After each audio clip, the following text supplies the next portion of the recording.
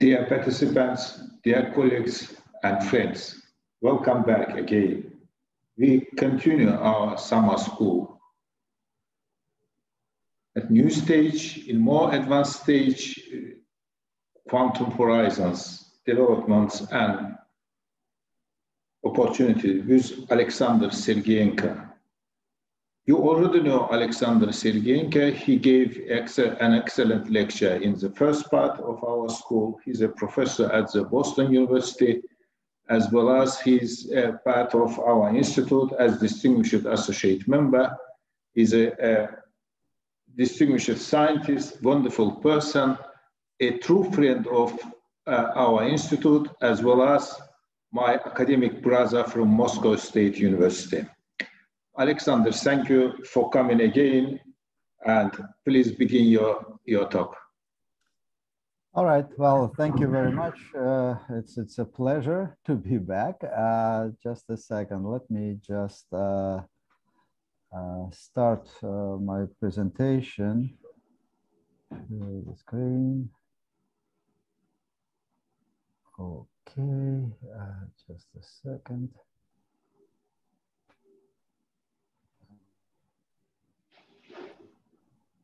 Can you see my screen? Yeah, it's okay. And a pointer, okay, good. Pointer is okay. Yeah, all right, very good.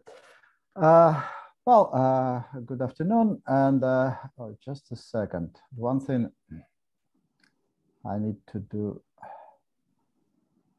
hold on for a second. I just changed the view, so I will remove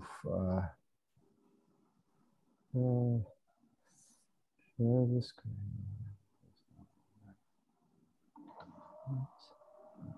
And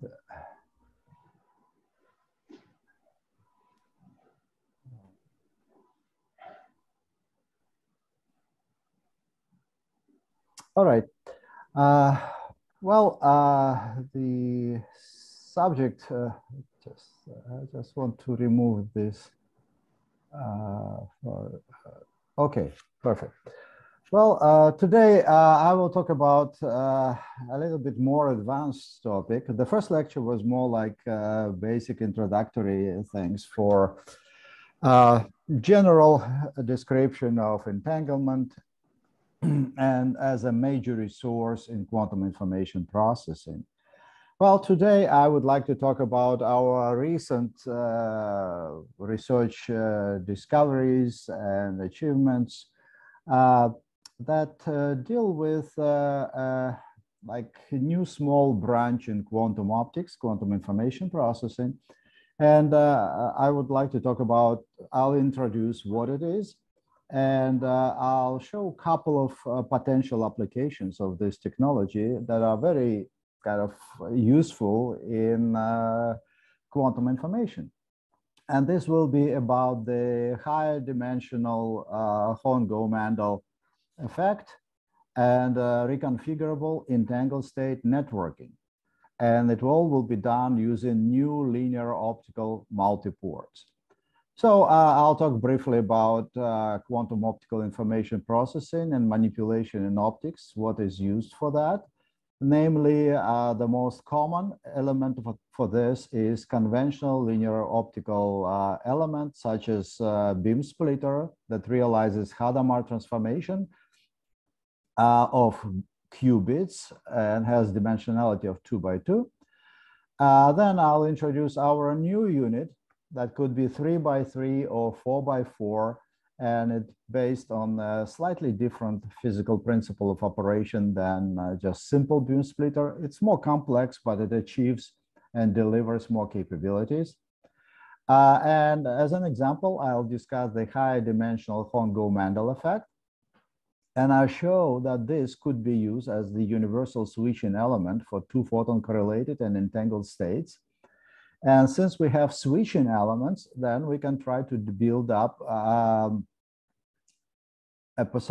network of nodes and switch those quantum states to route them inside the quantum network, so they will be delivered to a particular user. So Well, first of all, let's again comment this floating parent. Beam splitters in quantum information. So we all know that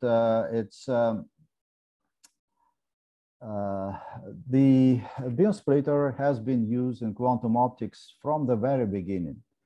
Remember the Henbury-Brown twist experiment and many experiments after that, Hong-Ou-Mandel experiment and all other quantum information processing. So it's based on the fact that you have two input modes, 1 and 2. It's right here. It's an input state. And you can have two outgoing modes, 3 and 4. And they are connected through the 2x2 matrix. And this matrix actually could be represented in a slightly different way without eyes, but with 1, 1, minus 1. And it's a standard Hadamard transformation that is well known. And because it's a 2x2 matrix and our qubits are two-dimensional entity, it's like qubit, it's a vector, 0 and 1.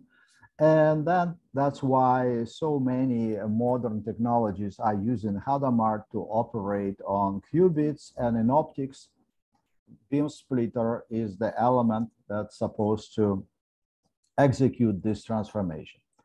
So it's a nice device, but we call it directionally biased because if you come from 1 and 2, you only can go out through 3 and 4. There is no way you can go back. So it's only going in one direction here. Because of that, if you use it once and you want to use it again, you have to put another beam splitter. Like if this is the first one, then the second one will be here, the third, fourth, and so on. So you have to increase the number of physical elements on the way of your photons to execute particular operations. And because in quantum information, you need to have multiple operations, you have to do it multiple times. And basically, it immediately leads to the situation when the number of real estate required for execution is growing basically exponential. You start with one, and very quickly, it's dozens of those beam splitters. And you have seen this in modern quantum information, the optical in photonics quantum information. The multiple beam splitters and waveguides right here, or like this is a discrete elements. This is the integrated version of that, because in principle, to put this number of beam splitters in discrete elements is very difficult. The only way to do it is to go to, I think, to China, and there is you have seen probably a recent experiment from Professor Zhang Wei-Peng group, where you have really huge amount of beam splitters, mirrors, and everything sitting on optical table, executing some type of quantum operations. And why it's possible? It's possible because of this first original work of Michael Reck and Anton Zeilinger, that really had shown that using beam splitters and these beam splitters and 2x2 Hadamard transformations, multiple of them, positioned in particular way, you can, in principle, execute any unitary transformation of any order. So that was the theorem proven, and then those experiments, they just proved this.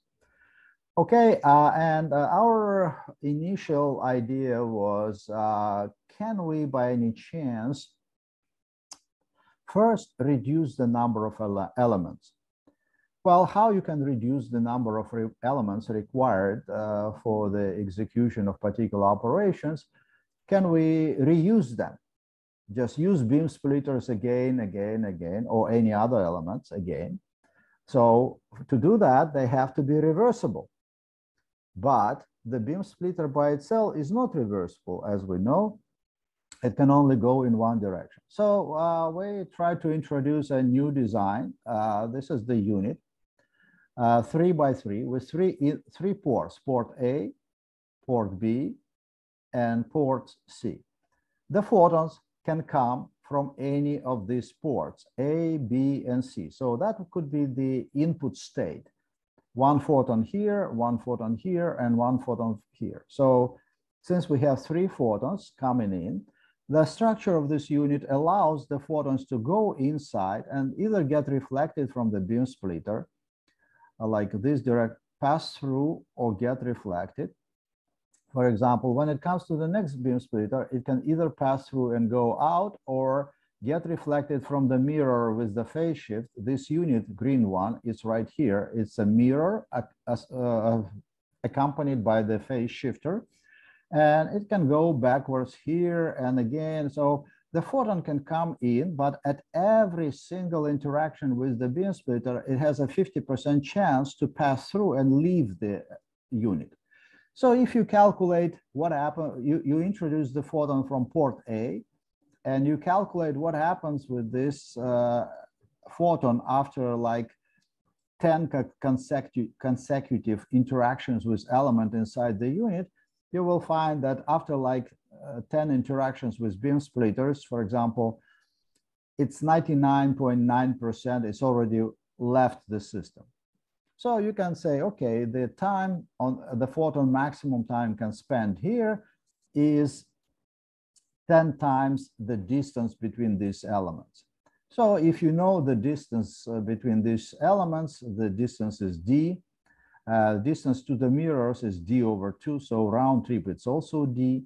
You can calculate average time that this photon can spend inside the unit. And if during this time you can preserve the coherence inside, so coherence, as you remember, means indistinguishability of where the photon is inside here. It's similar to like laser cavity, you know, the size of the cavity and the radiation inside is coherent, so you don't know where the photon is inside this cavity. So if you can do that, then you can represent this unit as the coherent scattering center.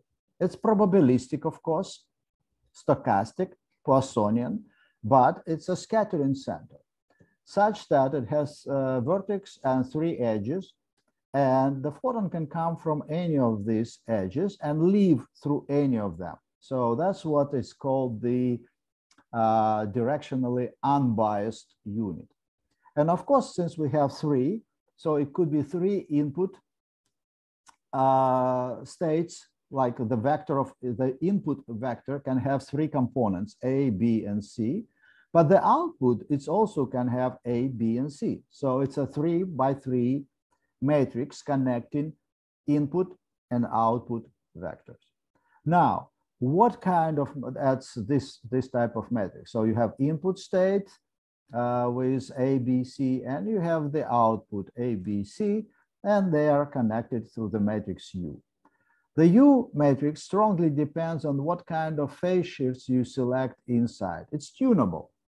For example, you can make a matrix that is, how to say, has equal amplitudes everywhere. You see, basically, it's if you square this up in terms of probability, it will be 1/3, 1/3, 1/3, and everything is 1/3.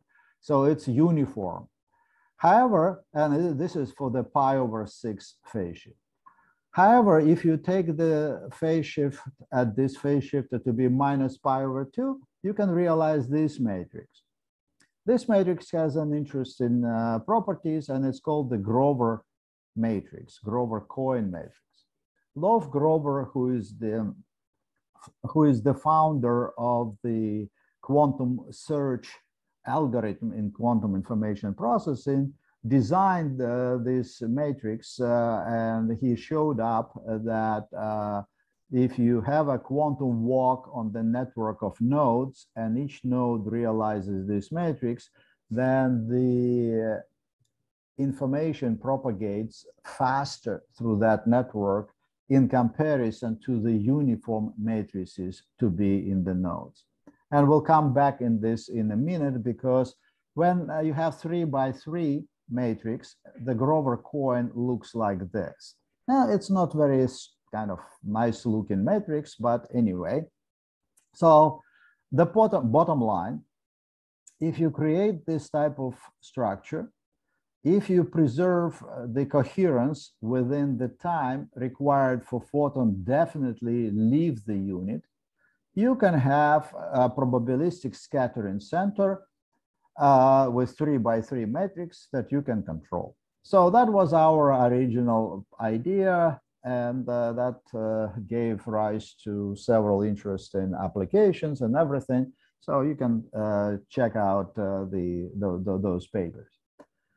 Well, first of all, the system is operational, and we tested this in experiment. Basically, we did this experiment with 3 by 3 unit.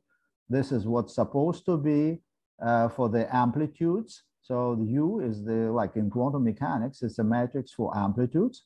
You can build up the matrix for probabilities out of that. And this is the result of the measurements. As you can see, the elements of this matrix are pretty close to 1/3 that comes from here. 1/3 is the normalization coefficient for each of the elements, and that's what we obtain in experiment later. As always, the experimental measurements come with delay from the theoretical consideration. That's normal in physics and in engineering as well. Well, what you can do with those units. So now we have unit, as I showed you, 3 by 3. However, in principle, you can generalize this and make a unit like this with A, B, C, and D inputs. That would be 4 inputs and 4 outputs. So this is 4 by 4 system. Well, the properties are exactly the same.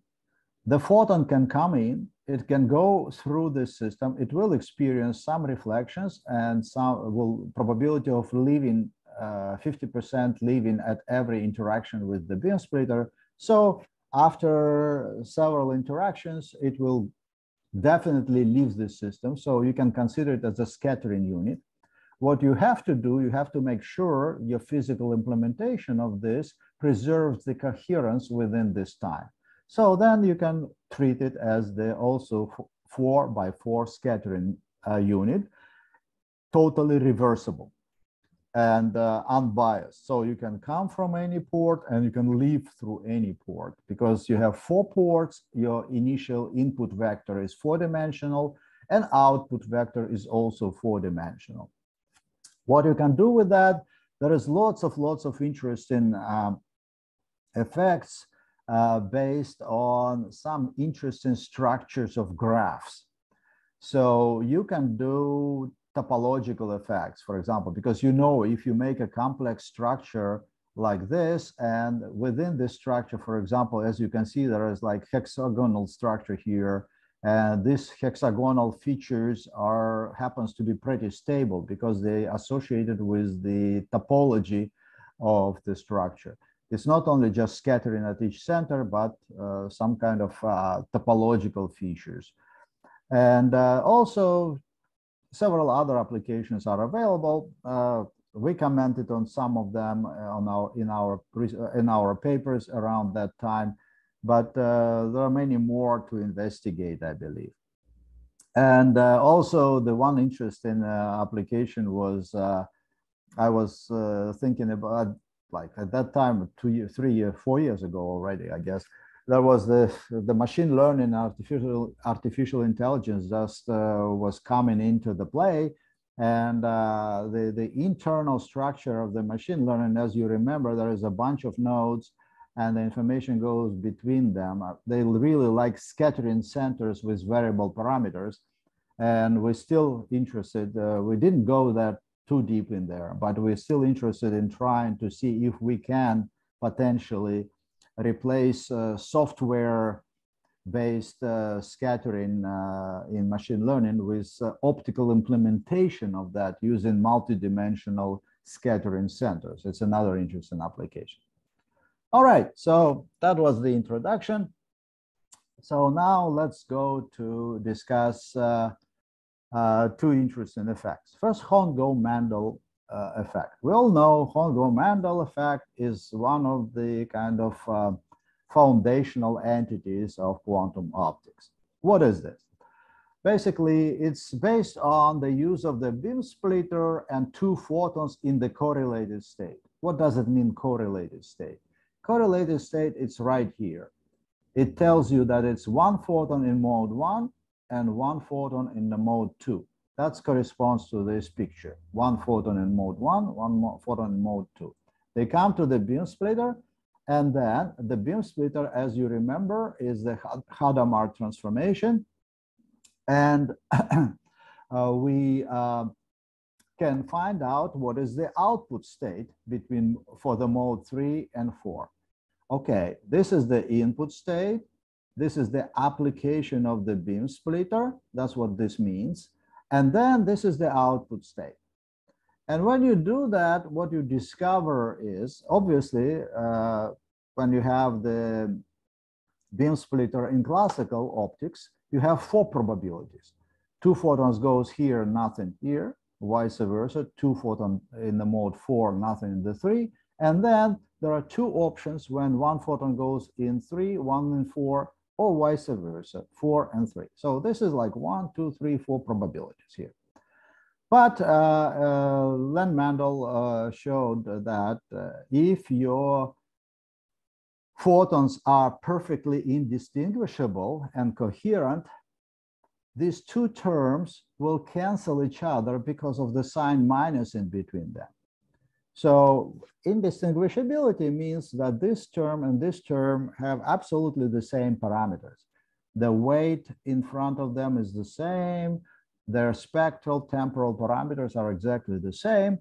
And when it's correct, then this minus sign just cancels them completely. And when it cancels them completely, what's left? And it's the same as right here. These 2 probabilities are gone. So you have only 2 photons going here, nothing in the 4, or vice versa. 2 photons in the 4, nothing in the 3. Right here, 2, 0, 0, 2. Well, it's like coupling of photons. And then experimentally, it has been shown. So you have a source of entangled or correlated photons, like the one I've shown you during the first lecture. 1 photon goes here, 1 photon goes there. They always like go in pairs at one single time. There is 1 here, 1 here. Then they come to the beam splitter. It realizes this situation, and then you do the detection. You take this detector, and measure the coincidences that will tell you whether you had photon here or not, and here too. So why you do coincidences? Because as you can see here, there are 2 modes, 2 outgoing modes, 3 and 4.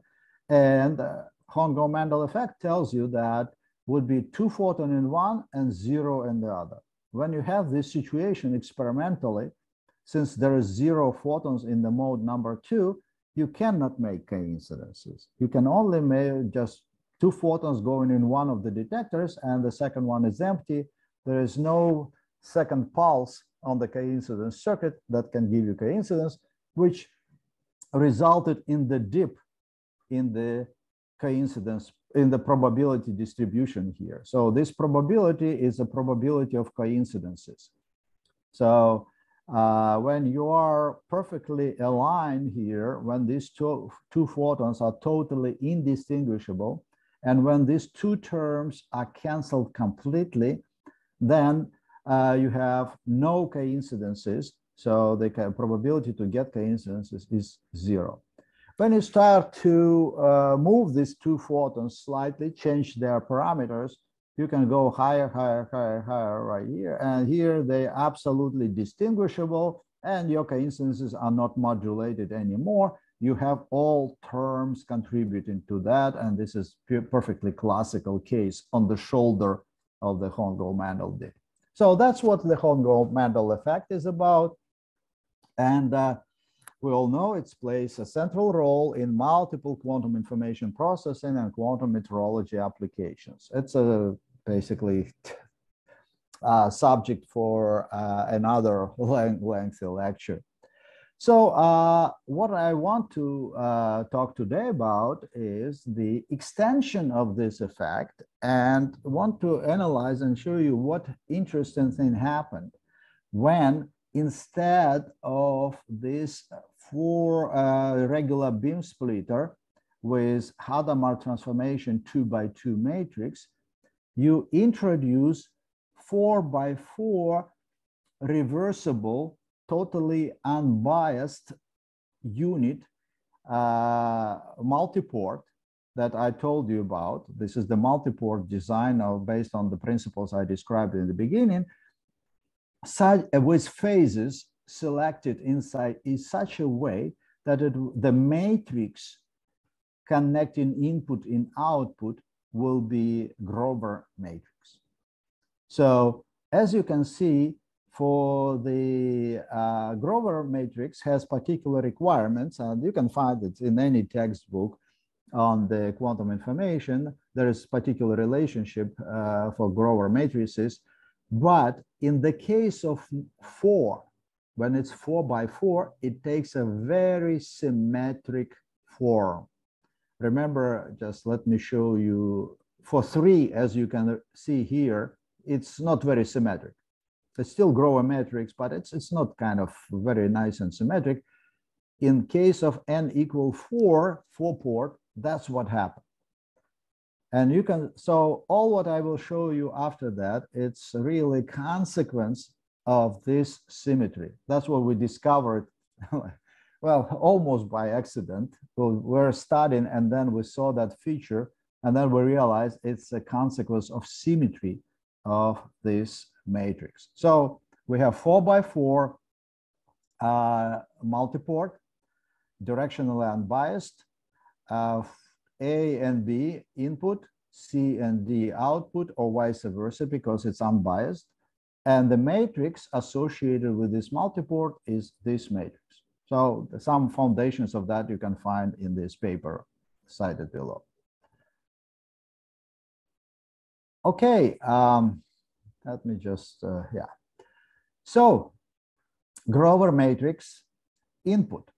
Let's put input 1 in A, 1 in B. This is the similar input to the Hong-Ou-Mandel experiment.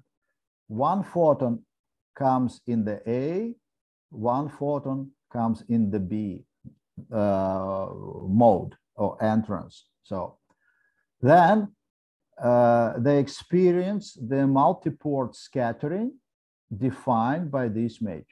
If you do the math, you discover very interesting thing. That's what will be available. So after the 1-1 input state comes here, it's only will result in the probability amplitudes going to the left and to the right, and there would be no cross terms. As you can see, it's A and B going backwards, and C and D going to the right. So left moving, right moving, but there is no any cross terms. The state got separated on the left and on the right, but it's not photons, it's probability amplitudes distributed between these 2 rails. We can call it like 2 rail system. All right, so what other interesting thing is? The interaction of this multiport. So first of all, this is the first step, scattering. So real photons are in the red, green ones, it's probability amplitudes like A and B, C and D. It's not probabilities, it's probability amplitudes or amplitudes of the wave function. So left going and right going. Now, what happens if you put a next one right here, a next multiport right here, and next multiport right there? So we discovered that, for example, if you have this type of the state with A minus B, that was the reflected one right here, when it sees another multiport, it will just get reflected. So when the sign between A and B minus, when such state arrives to port, it gets reflected. If you have the A plus B come into the multiport, it gets transmitted. So what is the plus and minus? It's this line of the double rail. B is this line of the double rail. I already started building the foundation for the network. So like double rail. For us, originally, it was just input-output of the multiport, but you can especially group them in pairs because they make rails of the future network propagation.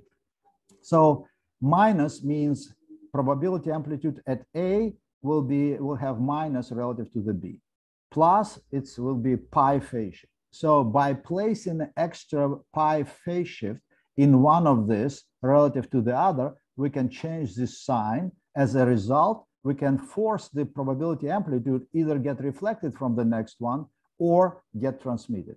And this is the elements of building future interesting effects. So just a second, let me just talk about this. So now we come into the higher dimensional Hong-Ou-Mandel experiment. So conventional Hong-Ou-Mandel occupies both special modes like this, and it goes like this, 2 and 2. But only 2 of them, right? 1 and 2, that's all what we have. Now we have a system of multiport that I discussed. What we need to do, we have to add 2 elements, beam splitters. Beam splitter here and beam splitter here. Why do we need beam splitters? Because I've shown you that relative to the multiport, we have, like between 2 rails, it's a distribution of probability amplitudes. In order to detect something with detector, you have to convert it into the probability. The probability is something that carries the energy that can be detected by the photodetector, for example. So, these beam splitters are normal ones with the matrices, and one can show that if we introduce this 2-photon state, 1 in A, 0, 1 in B, 0, how we do that here, as you can see, these circles right here, they are optical circulators. So the photon comes in, and by the circulator rule, it goes inside. When the photon will go backwards, it will go directly to the beam splitter, just because this is the circulator. That's a rule of the circulator. You come here, you got from this output. You come here, you go from the other output of the circulator. That's how it works in telecom, everywhere. It's a normal optical circulator effect. Okay. So, so let's look what happens. So A and 0, B0 is input state. M, it's action of the multiport that we discussed before. So it gives you this probability of amplitude. This is a reflected state. This is transmitted part. So two photon probability amplitude on the left and on the right. And now you see these dashed curves here showing. So now they come into the beam splitter here and beam splitter there. This is what defined here as the action of the beam splitter. That's just a kind of notation. There are formulas behind that you can find in this paper, calculations all there. So what is the result? The result is that if you have this, you would have your final state going out of this system will be minus E0 squared. Minus, it means reversed, coming from the terminal E0. Square means it's already probability. It's not probability amplitude, because E is the probability amplitude, but square, it's already energy. It's probability. And F1 square. So it means in this mode. So 2 photons can come either here or there, either from the E0 or from F1. Okay, so still only 2 of them, right? But we have potential here. We have 1, 2, 3, and 4 output modes. So can we do something about that? Yes, we can introduce phase shifter here. And remember, we discussed that phase shifter can change the distribution of probability amplitudes in here. So one can show that if you put a pi phase shifter right here, then the probability amplitude going to the right will still be the same as here. So these two photons will appear on this side. However, the reflected portion will experience the pi phase shift before it enters the beam splitter. You see here originally there were no phase shift, they were coming from this port. Now with this pi phase shift, they will come with the opposite port. Okay, so you see we already executed modulation of Hong-Ou-Mandel experiment. So now originally 2 photon here or 2 photon here, 2002, E0 F1. Here we go now 2002 between 2 pairs of different ports. It will be F0 and F1. If we put phase shifter here and there, now we can also switch the output of the second port or beam splitter ports. So originally no phase shifter, they go to the top. With the phase shifter, it's a pi phase shifter, just sign change, they go here. So now we already have 3, and the 4th case is this. So what do we have? We now introduce 2 photons inside the multiport, then the probabilities goes left and right, and by introducing phase shifts, we can control at which output ports, 4 of them, we can execute 200 state, 02 state.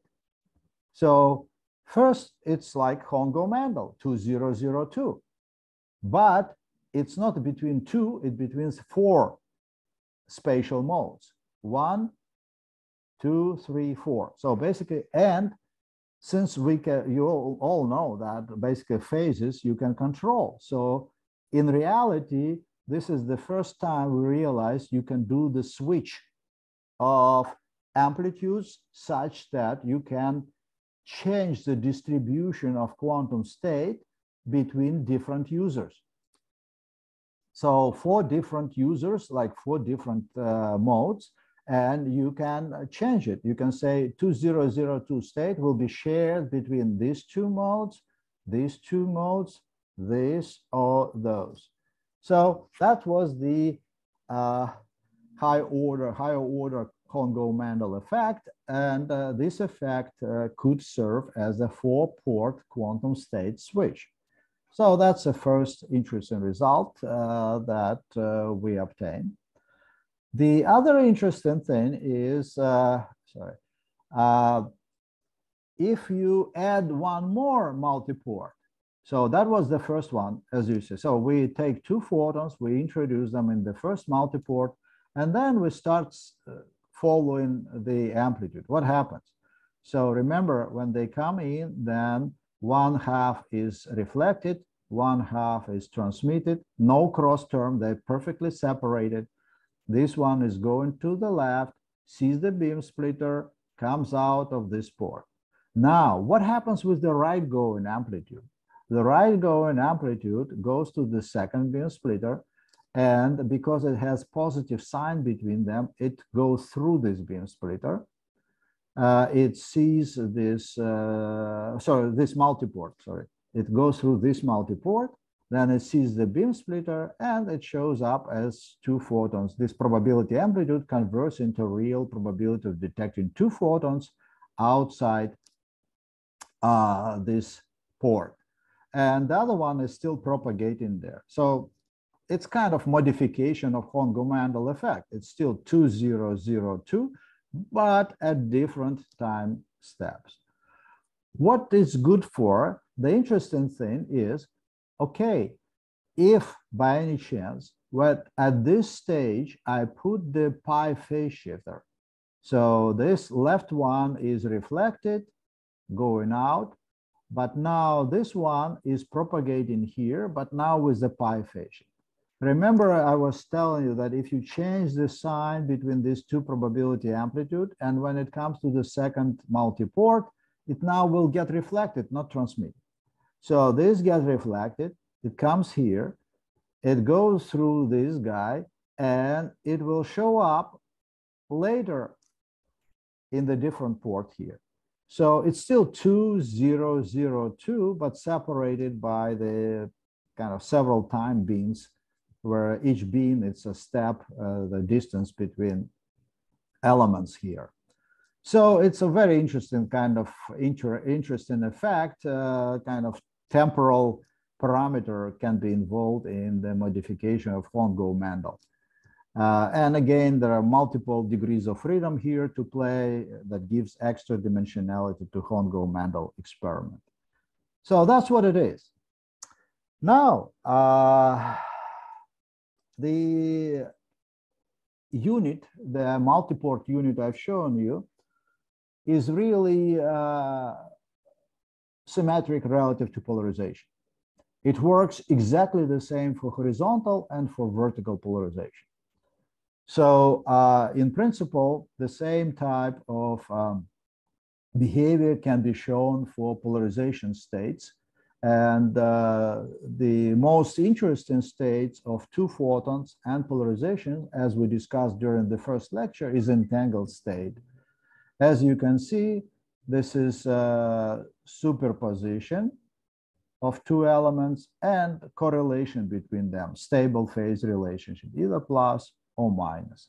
And here it's also, it could be a horizontal, horizontal, vertical, vertical. It's a phi state or psi state, HVVH. So that's the first thing. Second thing is, with the development of quantum computing, we all know that the idea came about that you have to share entanglement between different nodes of your system, between different users. Why? Because, for example, if you have one quantum computer in one node and second computer in the second node, and you would like to communicate between them, send information, because they are quantum computers, their outcomes are quantum states, entangled states. Entanglement is the major resource of quantum computing. So you should be able to take entanglement from one node and transport it to the other one without losing this entanglement. So nowadays, when people talking about quantum networking, it's really about transferring entanglement between different nodes of network, because all other problems like secure communication, quantum cryptography has been studied so long time and already well developed. This area of entanglement distribution is still pretty fresh and requires development. That's where scientific interest is. So why do you need this? So you can do like entanglement swapping, and the idea is to have like distributed network of users, and you will have to transfer energy, entangled states between them without entanglement destruction. That's a goal. Question: can we do something about that using the system that we discussed? Okay. So as I told you, so originally what we did, we take the multiport, and remember there were like two circulators inserting photons inside the multiport. Well, it's not the most useful or most convenient way of inserting states. It will be more interesting to take two photons and insert them here through the beam splitter. So you take one here, and let's go in this unit and see what happens. Well, it behaves slightly different than before because the topology of interactions is slightly different. You may recognize that if you have one photon here, that the state after the beam splitter will be 2002 state. Hong-Ou-Mandel effect, a regular effect at this beam splitter, tells you that distribution of probability amplitude between these two guys will be 2 photon here, 0 there, or vice versa. And then this state is getting introduced in multiport. The multiport here spread it again in two sets of amplitudes, and this one can go here and this one can go there, and mathematics shows that you will end up with one photon living on one side, one photon living on the other side. Well, the difference here is it's different from what I've shown you before, but it's because now our input is different too. The input is different from the previous case. In the previous case, we were introducing photons like right here and right there through circulators. Here we're just coming from one side. And you will see why it is. So then the one photon goes in this branch, one photon goes in that branch. All right.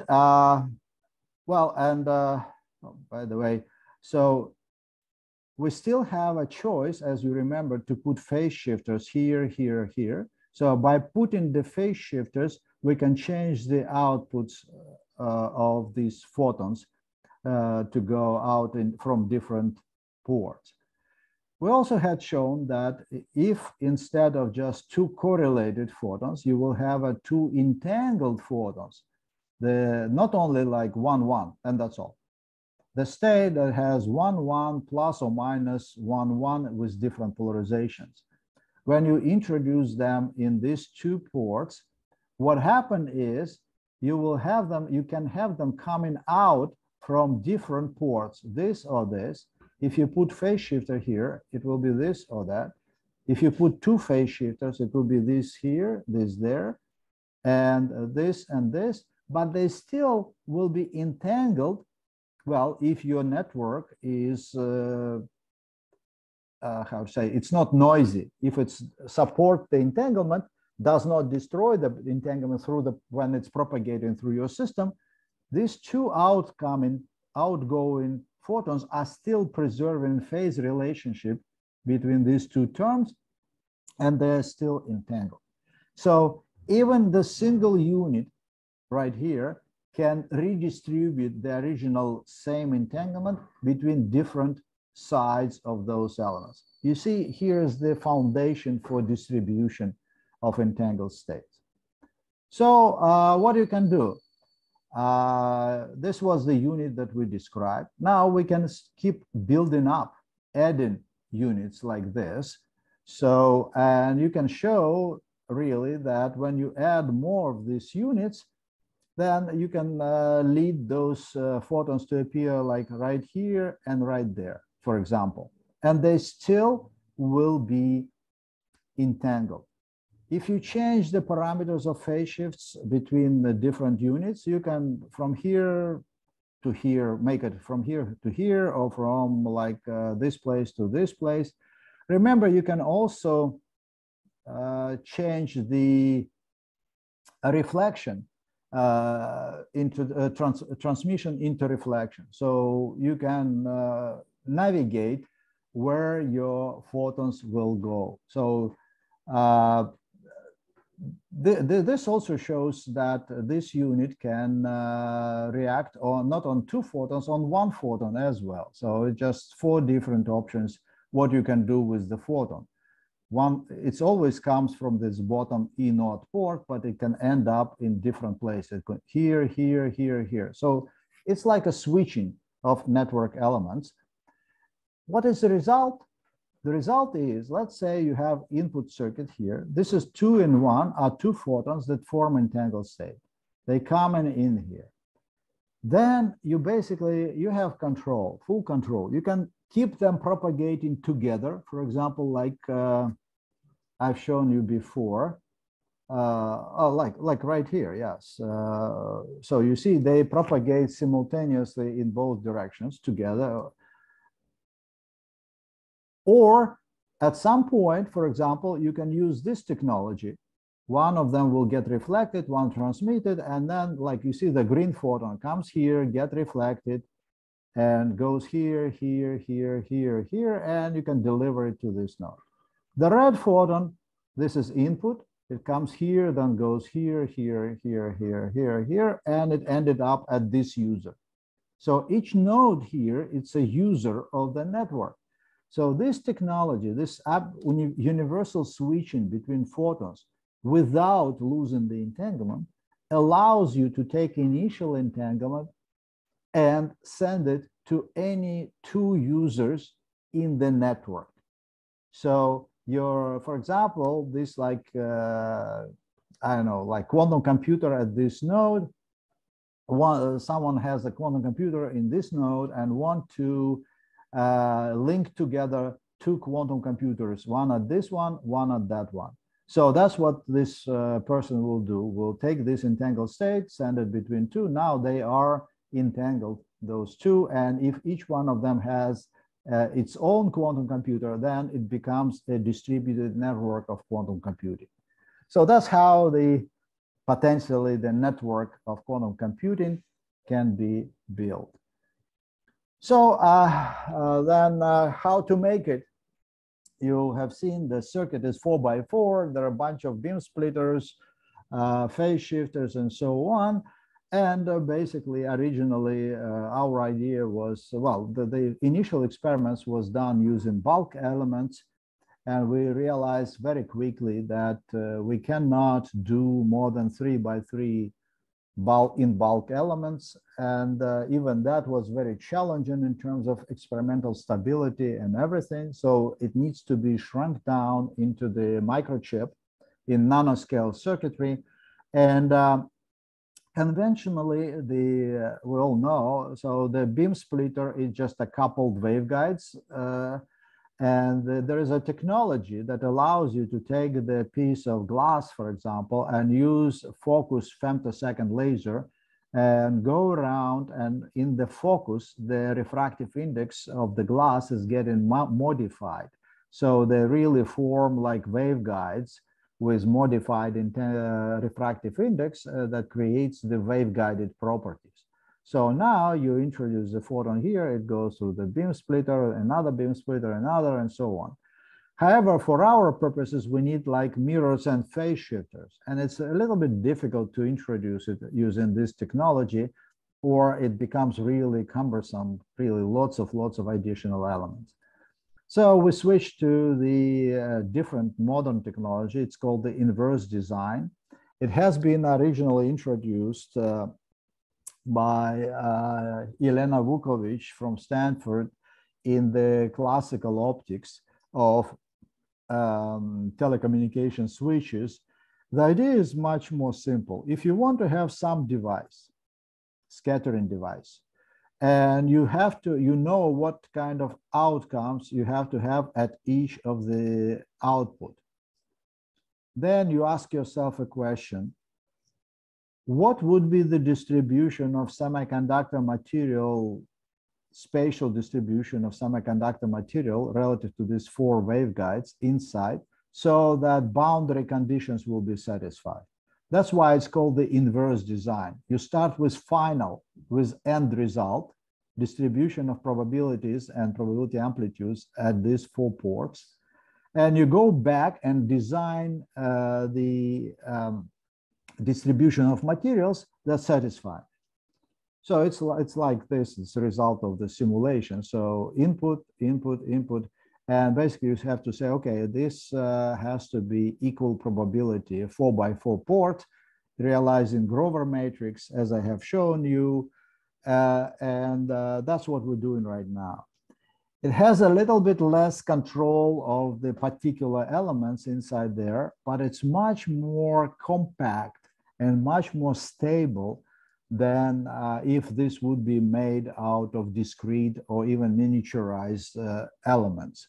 So a completely different principle. Instead of controlling a bunch of separate elements, you just control the distribution of scattering environment to satisfy outside boundary condition to form a matrix of Grover. So like come here, come here, come here, or there, and this will ensure that the outcome at each of the ports will be in accordance with the Grover matrix. Well, this is right now, it's under construction. My students are trying to do this, and hopefully we can show some interesting results pretty soon. All right, so at the end, I would like to thank the agencies that support this research. And thank you very much for your attention, and I'll be happy to answer questions. Thank you very much for this excellent talk. There are some questions in the chat. Have you seen? Can you read them? Just a second, hold on. I cannot see the control panel right now. Oh, I can do that. Let me stop sharing because I cannot see the, okay. So here's the chat. All right. Let me go. This create. Okay. Creating physical ANN is really amazing. So what is ANN? I did not understand. Yeah, okay. So yeah, if someone who asked this question. Emrah, will you please explain? It is difficult. It is artificial neural network. Okay, good. Yes, that's an interesting thing. I would love to continue that because this topic is, how to say, the neural networks is a very interesting topic these days. And there are already a number of suggestions how the photonics can potentially contribute to the neural networks. And so far, there are lots of suggestions, not too much solutions. So that's why we're trying to approach this problem from our perspective and hoping that something interesting will be coming there. Yeah, that's a very good, I agree, great subject to investigate.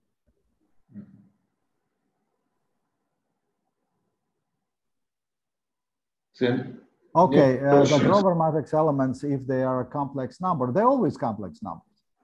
They always have amplitude and phase. It's just the phase is the same for all of them. Yeah, they are complex numbers. Because you see the Grover matrix, in our case, it's matrix applied to probability amplitudes in quantum mechanics, and in probability amplitudes are always magnitude and phase. It's like in wave function. That really makes it challenging to realize this thing, because if you're doing the classical scattering matrix, it's just amplitudes. Then it's an interesting problem, but it's doable. That's what Yelena Vukovic started with. For telecom, you don't need phases. You just need distribution of intensities between the outputs of the splitter or coupler or whatever, like multi-wavelength coupler. You have to make sure what different wavelengths go into different fibers. They don't care about phases. In quantum mechanics, you care about phases. So what it results in, the number of boundary conditions doubles. You need to have 4 amplitudes and 4 phases. And that's what you do. So you have to go back and make sure your system ensures that the 4 outcomes satisfy not only equal amplitude, but also equal phase. So that's the answer to this question. But they're always complex number in quantum mechanics. Okay, can multiports be used to improve KLM scheme? Oh, that's a good question. The KLM scheme has been made to try to bypass the major limitation of photonic quantum information processing. And this major limitation is the fact that you cannot measure the photon state without killing it. Because when you do the standard, if you try to implement control NOT gate, that is a basic element for quantum information processing, for quantum computing, what is a control NOT? You have 2 qubits. One is the control, one is the target. You have to find out what is the state of the control. You have to test it. And then, depending on the state of the control, 0 or 1, you do something on the target or you don't do anything on the target. That's what the control NOT gate is. But if your control is a spin, you can detect the spin of the electron, you can detect the spin of superconducting current, but still, they still exist. If you detect the state of the photon, you absorb it and you kill it. So basically, you don't have your control qubit anymore, it's gone. Yeah, you know that you can do something on the target, but you cannot do it anymore because the control is gone. That was the problem.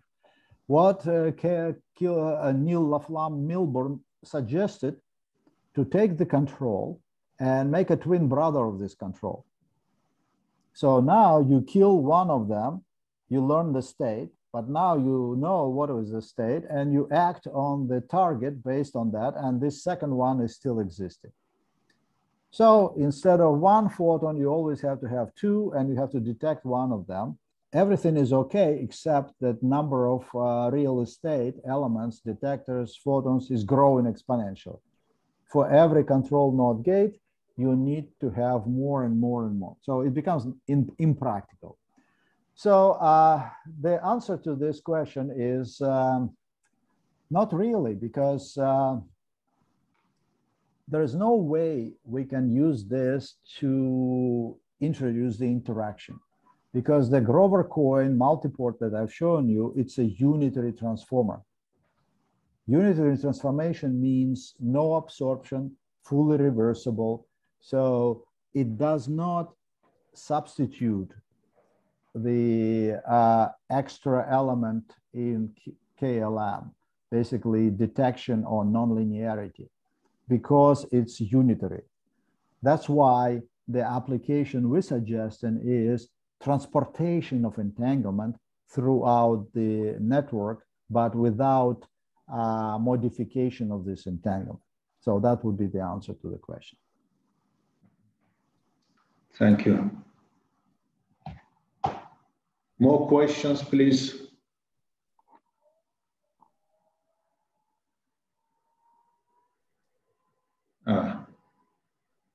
Ahmet Ünal is asking some question.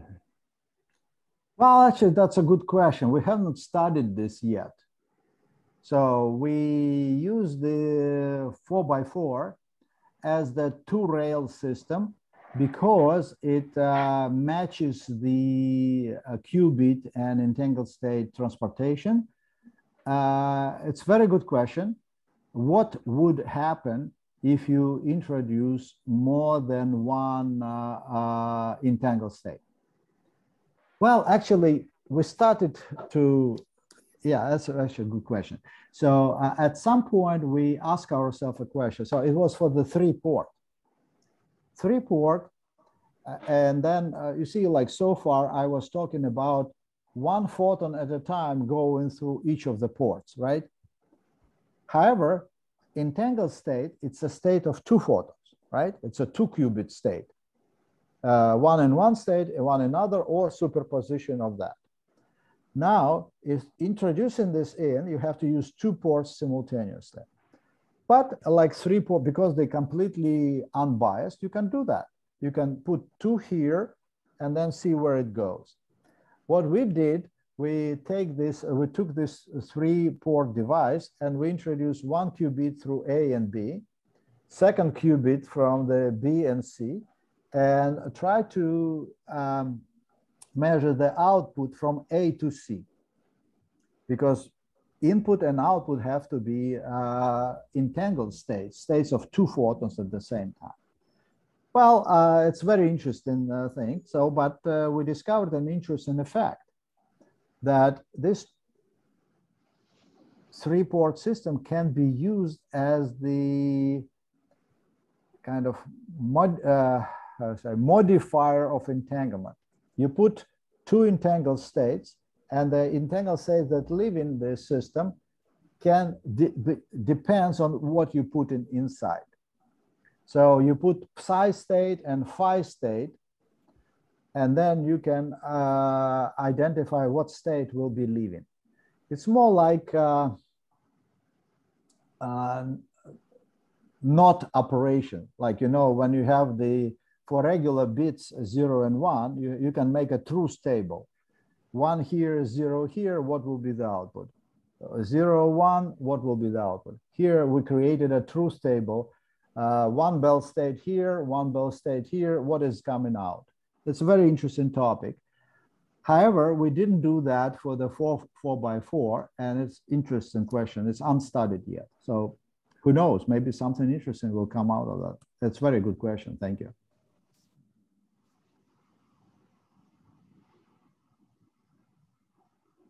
Another question came from Bedri Halchi.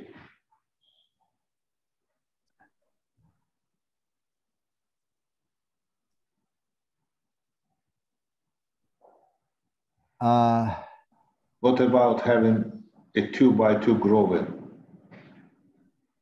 Well, 2x2 Grover, well, to realize,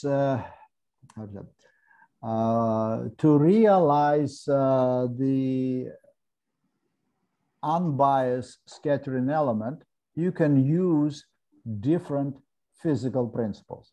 We published a review in the Journal of Entropy.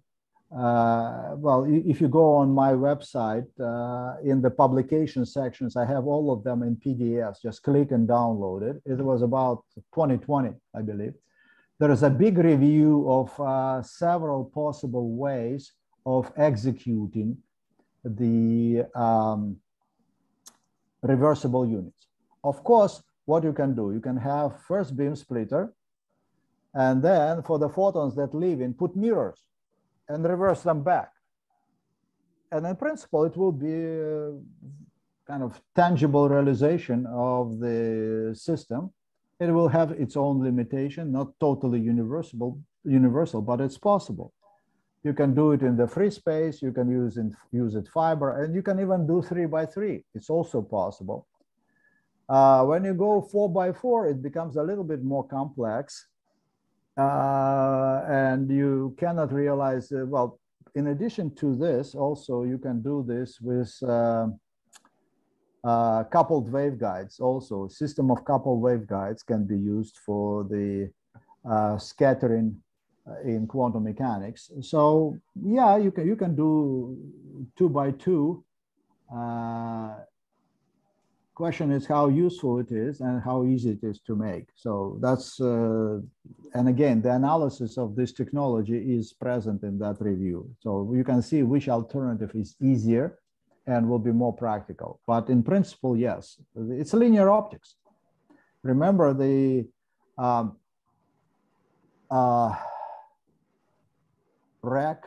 Salinger statement, original from '95. Any higher dimensional matrix, unitary matrix, can be constructed using superposition of 2x2 matrices. So that's still true. Yeah, thank you. So